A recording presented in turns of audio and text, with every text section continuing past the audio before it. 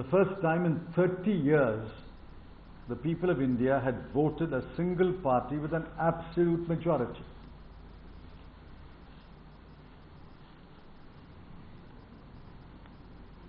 The only regret in my life will be that I was never finance minister in a government with an absolute majority.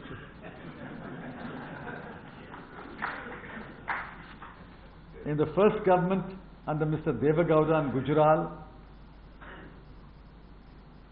we had barely 140, 150 members.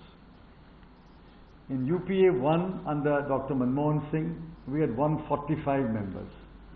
In UPA 2 under Dr. Manmohan Singh, we had 206 members.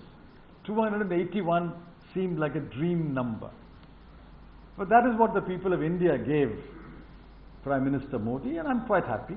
That is the will of the people. We accept that decision. 282. And then add the allies, it becomes 335 or so. Anything we could have done. With that kind of a majority, we could have done anything. With that kind of a majority, we could have completely reformed the financial sector. We could have passed a direct taxes code.